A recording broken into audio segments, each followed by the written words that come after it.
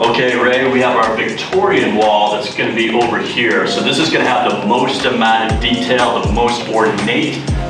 Talk us through what we're going to be doing here.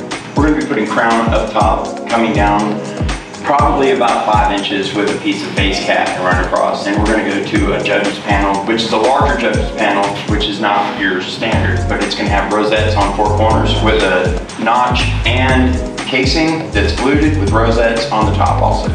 Very nice. This is going to look really ornate and very Victorian, I think, on this wall. So let's see how it turns out.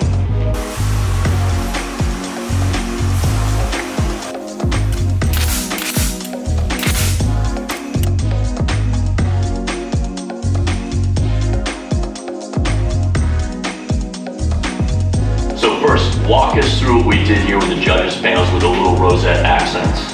They took the width of the wall from the door to the other wall, divided it by 2, made the equal spaces on the middle and both ends, took half the distance of the rosette and made the gap between to trace around it to give it that style and that look.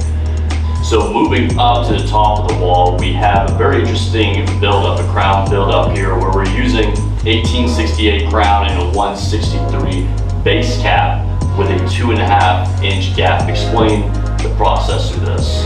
Well, what they did was they got the distance from the ceiling down, made sure that the crown was sitting correctly, then they measured down 2.5 inches to get that gap between it to make it all blend together, then put from the 2.5 inches down to the base cap, and that way it'll blend together. Yeah, the real key factors here is we're going to paint this, and when it's all painted, it looks like one piece. It's a beautiful build-up.